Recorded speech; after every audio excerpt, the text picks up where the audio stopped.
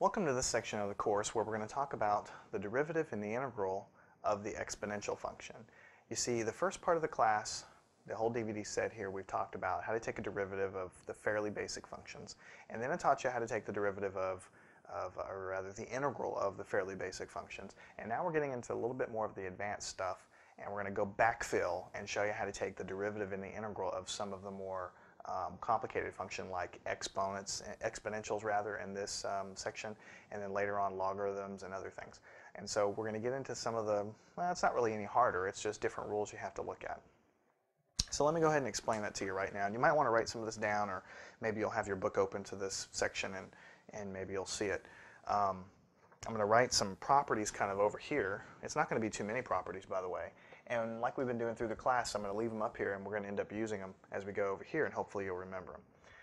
It turns out that the exponential function is actually quite easy. It's very, very simple to remember what the derivative of the exponential function is. The derivative with respect to x of e to the x, remember e is just a number, 2.7 something, raised to the x power, this is called the exponential function, is equal to, you ready? Drum roll please. E to the x. Doesn't that look weird?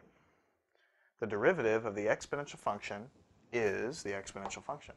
It's called the indestructible function. You can't get rid of it. You take derivative of exponentials all day long, and you can't get rid of it.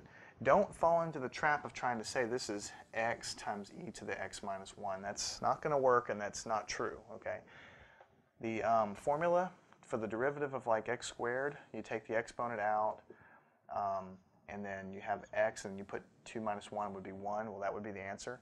This is the derivative of an x raised to a number.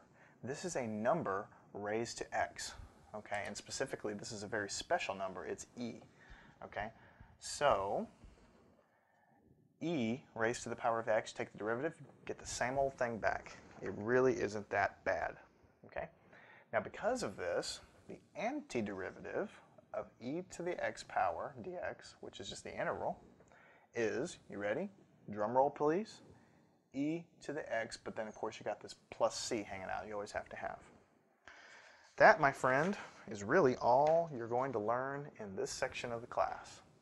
We're going to work problems dealing with that. And as you can see, it's really not that bad. It's actually one of the easiest things to learn. But what you'll find is that as you work the problems, it may not quite seem that you can use these properties so easily. So let's do some. What if you have f of x is equal to e to the square root of x? Okay? And they say, find the derivative. What's the derivative of this? Okay. Well, you have to use that chain rule that we had talked about. The way I like to do it right off the bat is just write it as e to the x to the 1/2. I like to write all of my square roots as powers of 1/2. So, the derivative, remember when you take derivatives, I told you it's like multiplying. You go in. You take the derivative of the big picture, and then you multiply by the derivative of kind of the inside and the inside and the inside. The big picture going on here is the fact that you have e. Okay, so this is going to be e to the x to the 1/2. Okay, times the derivative of the exponent here. The derivative of the exponent is 1/2 x to the negative 1/2. 1/2 comes